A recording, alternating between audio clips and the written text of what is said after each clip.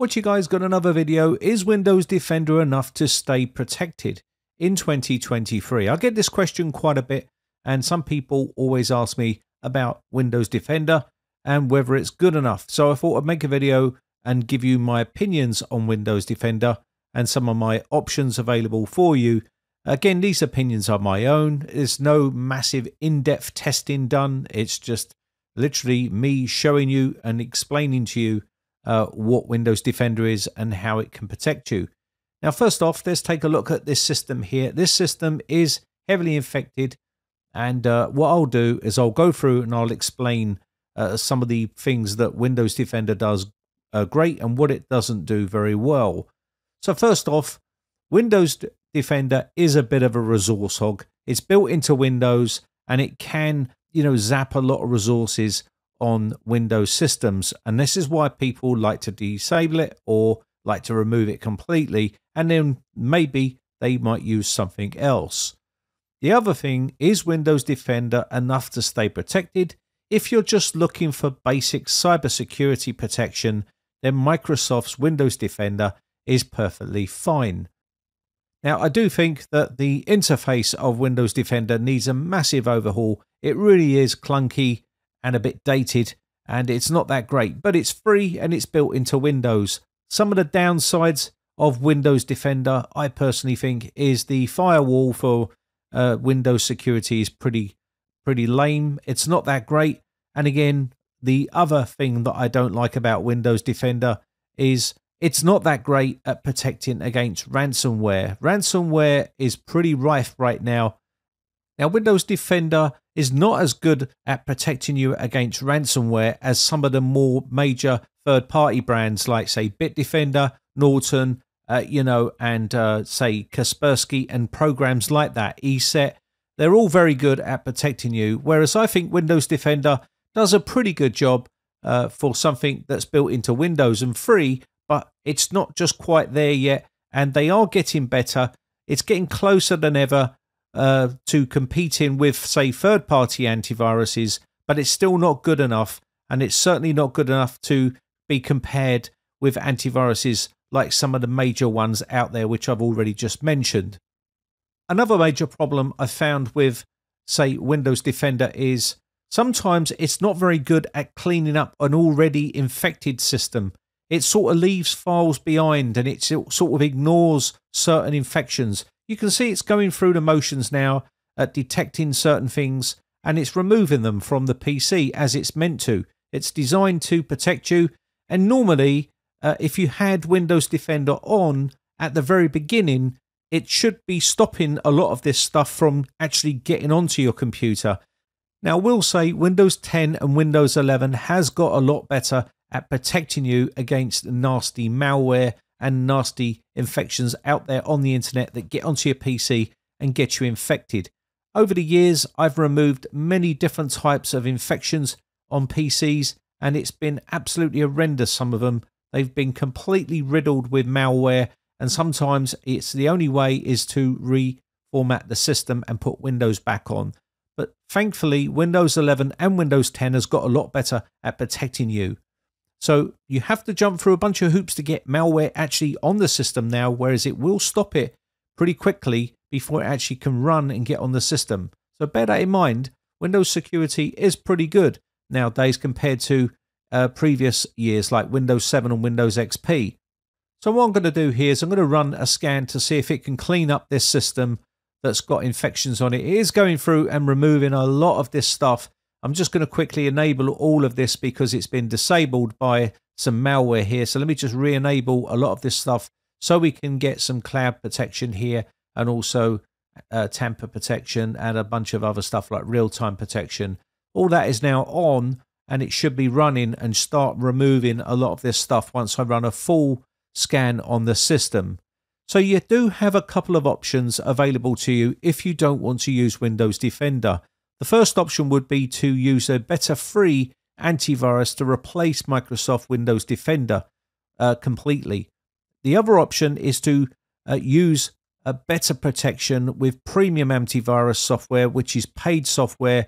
And again, you would get a lot more better protection because you will get internet security suite, which will basically give you a better firewall and better network monitoring and better stuff like that inside their antivirus program, where Windows Defender just doesn't have that. Now, some Windows features are missing with Windows Defender, and that is like virtual private networks or VPN. They're coming bundled with antivirus programs now. Identity theft protection is also missing with Windows Defender. Dark web monitoring and anti-theft protection, webcam microphone protection, and other things like password managers and other protection like that, where you can get a lot more protection through your browser compared to what you would get with Windows Defender.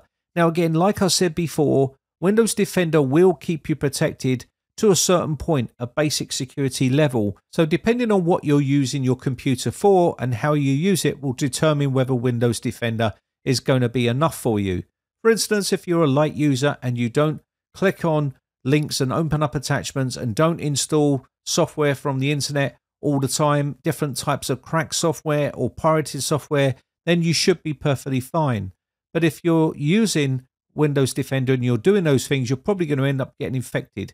Now, we'll do a full scan here on this system and we'll just see how much of this nasty stuff, Windows Defender can remove. Now, it can block stuff as well, which I'll show you some of the ransomware that it can block. You can open this up and it will block it instantly. But the problem is sometimes it allows some of them through. And there is quite a few ransomware that it has let through in the past in some of my testing, and your data will be encrypted. So bear that in mind. And that is really important because remember, not everyone backs up their data on a regular basis. And if you don't, you're going to end up getting your data encrypted. So as soon as I dropped that on the system, straight away ransomware was found and it literally stopped it. Now, what you have to remember is there is new variants of this stuff popping up all the time where it might not be in the database and it might not get detected. And this is where you can fall foul to ransomware or other nasty infections out there. You can see it's blocking these, no problem at all, instantly stopping you from running it and clicking it. Now, sometimes, Windows Defender has let through ransomware in the past, and there is a few of them that I've done. Black Claw, it's got through, and Scarab, and a bunch of other ones that have actually slipped through the back door and actually run on the system and encrypted all of the data on that computer. So it's not foolproof. But then that could also be said that no antivirus software out there on the market will be 100% protection. I'm pretty sure of it, that there will be something that will get through and slip through the net on all of the antivirus programs. It's just the detection rate on how good they really are. And you want to be using the best possible rather than using, say, for instance, something that is not quite as good. You can see it's detecting these types of threats instantly. Now I can run these through the network script and put these onto the system and do that if you wish. Let me know in the comment section below if you want to see a full-blown test of antivirus software, and I'll be happy to make those videos for you. Now, problem with a lot of that testing is a lot of the samples that people use on YouTube and show detection rates are very old samples, and they're already in the database of that antivirus program. So of course it's going to detect them because it already knows what it is. But there's a lot of new samples out there which is fresh and they're live, and it's very hard to detect those sometimes, and sometimes they can slip through the net and get through and infect that system. They're inventing new ways of bypassing antivirus software all the time, so unless it's in the database it won't know it's there. Now, typical example of Windows Defender's weakness, you can see that this sample is still running on the system. It is from China or some Asian country, and you can see here it's happily working away on the system. It is a backdoor sort of Trojan, and it is running here, and it's not deleted or stopped that process yet from running and removed that from my system. And we'll let it run and complete the scan, and we'll see whether it actually finishes. And you can see the scan has now been completed. It's fully finished its scan, and it's found 21 threats and it's removed them from the computer.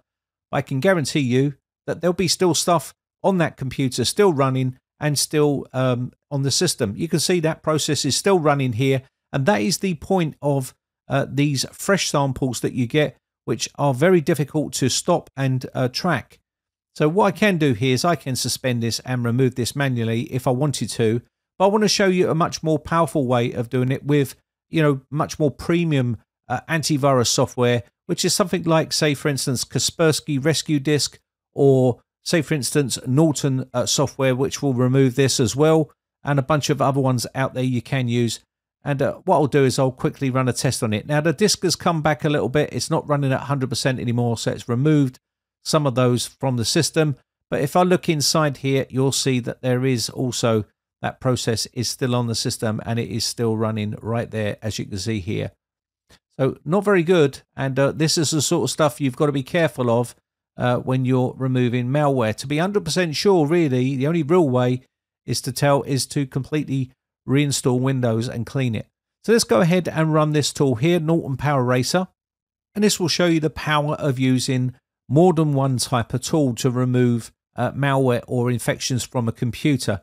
Now, for many years, one of my biggest problems with Windows Defender is when you run scans with third-party software, as soon as that software detects viruses or infections, Windows Defender will all of a sudden say it's found it as well, when it didn't find it before. But all of a sudden, because Norton Eraser has now found something, all of a sudden Windows Defender has now found it. But yet it let that process still run on the computer, never detected it.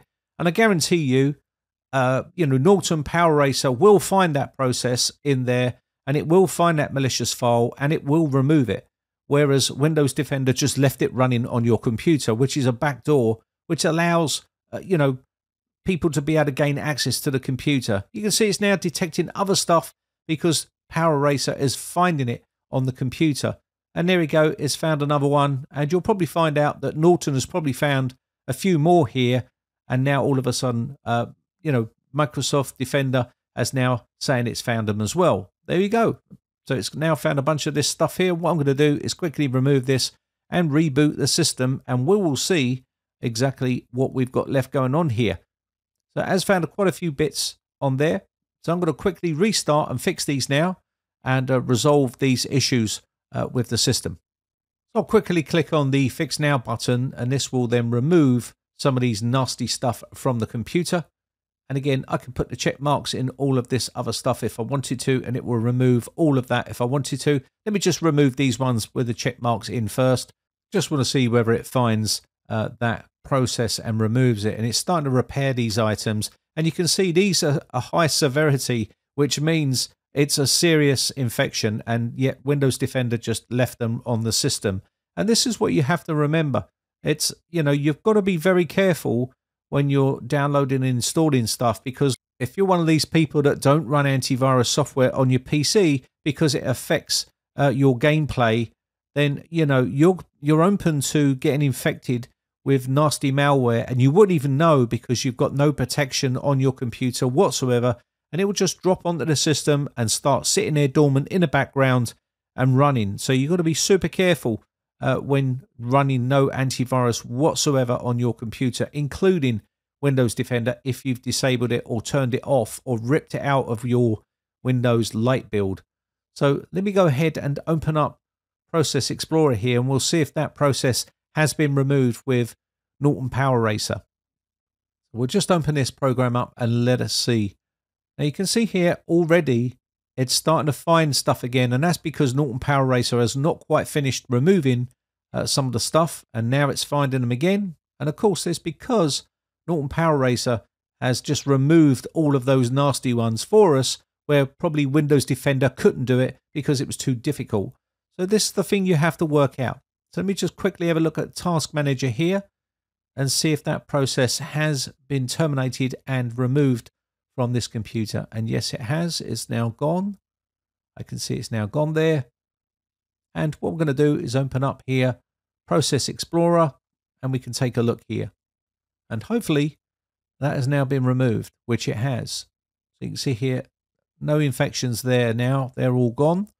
And that's the difference between a premium, antivirus or premium software compared to Windows Defender. Now, Windows Defender does get a pretty good score. When you go to some of them AV testing sites, they will give it a maximum score. But remember, some of these sites are geared to promote certain software. So be very careful with what you're reading. Now, AV Test is a pretty good site for that sort of stuff, and they do actually rate Windows Defender pretty highly.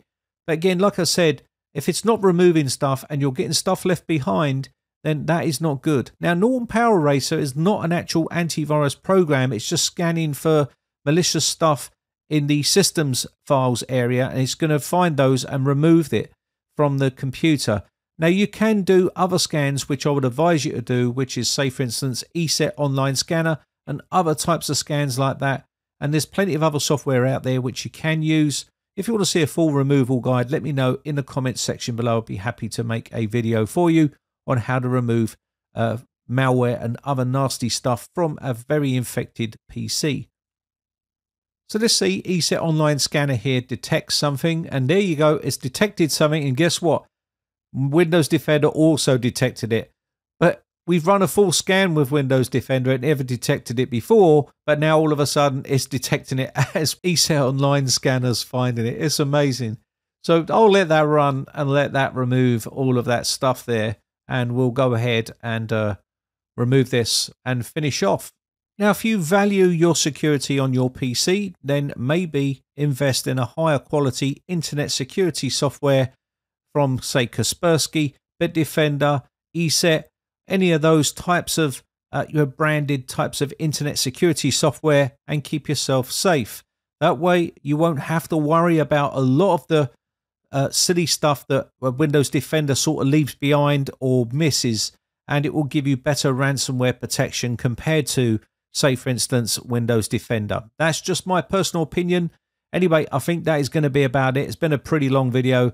And my name has been Brian for briteccomputers.co.uk. Hope this video has been informative and helpful for you.